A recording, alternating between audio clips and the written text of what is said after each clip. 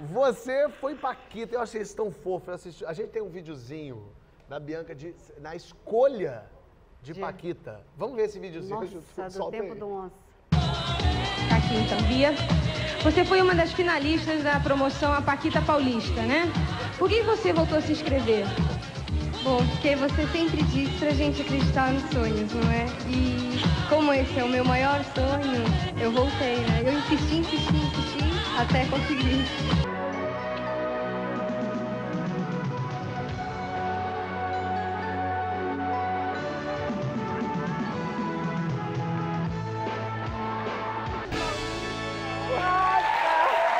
Que coisa maravilhosa. Você realizou o sonho do Paulo Vieira. Até queria perguntar como é que é, depois que sobe a nave, você vai pra onde? Me conta, pelo amor de Deus. Você espera acabar tudo e desce. Aí espera, dá o cortou e aí desce. Cortou, aí desce a nave. E você fala o que com a Xuxa? Faz barulhinho de nave assim. Não tem magia nenhuma mesmo. E nos bastidores, você entrou ali com a Xuxa, subiu, o Xuxa falou o quê? Agora é esperar, acender um cigarro, e agora é esperar. Agora essas crianças ficam embora. A Xuxa querida. Que horror, menino. Eu tava muito nervosa, né? Tinha acabado de ganhar, só chorava e ria, eu olhava pra ela. E ela, aí, você conseguiu. Ela torceu muito pra eu ganhar. Era o seu sonho ser Paquita? Era o meu sonho desde o momento em que eu perdi a primeira vez e falei, pô, legal isso aqui, quero voltar. E aí a Xuxa falou, vai ter um outro concurso pra Chiquita, eu gostaria que você fizesse. Aí eu falei, opa, quero fazer. Olha, a Xuxa te dando pistolão. Gente, já. Quero fazer. Aí... Quer dizer, denúncia! Esse tempo todo foi roubado! E aí eu fiz todo o processo, mandei carta, mandei foto, fui chamada para teste, fiz tudo de novo com 7 mil meninas.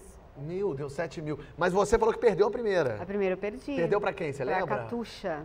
Era com a Juliana Baroni. Era pra Paquita Paulista. Paquita Paulista. Você viu que era muito paulistana, né? Eu tava demais. Mas antes disso, você não queria ser Paquita? Não, eu fui atleta, fiz ginástica olímpica até meus 13 anos. Então, meu sonho era ir para as Olimpíadas. Aí, Paquita. Aí, depois, tudo a ver, né? Mas aí, uma tia minha, tia Eva, pagou um curso de modelo para eu fazer, porque eu era muito tímida. Então, vai fazer, porque dizem que é bom fazer o curso de modelo, vai ficar mais desinibida. Aí, fui fazer. E nesse meio tempo, você faz um book no final do curso, né? Sim. E a Xuxa, na época, estava começando a falar que ia ter um concurso de Paquita Paulista. Eu comentei com uma professora que falou, Bianca, você tem que fazer. Vamos lá, eu te levo. E deu uma força. E por ela eu fui. É quase a mesma história do Diego Hipólito, né? Só que ele seguiu na Olimpíada. Aliás, um baita atleta.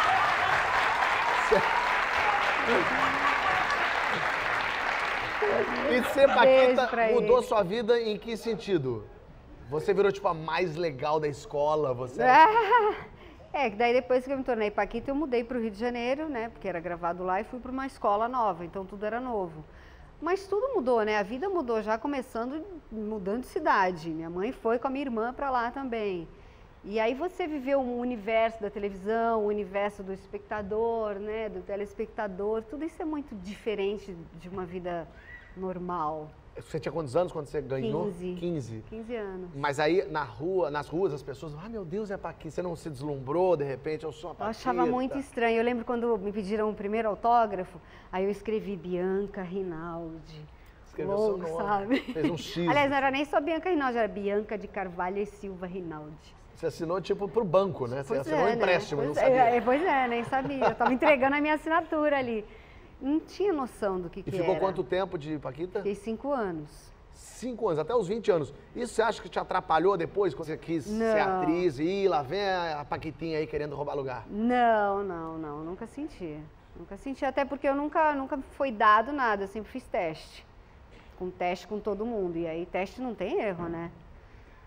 Teste verdadeiro, normal. Teste de verdade, não do sofá, o teste né? Você manteve contato com a Xuxa? De repente você tá meio triste e liga, Xu, vamos falar. Não, assim, depois a gente ficou um tempo separado, porque eu fui fazer minhas coisas, fui recomeçar a vida. E depois a gente se reencontrou e ela adora as minhas filhas adoram ela, são amigas, ela fala as amigas. Então a gente tem um contato, sim.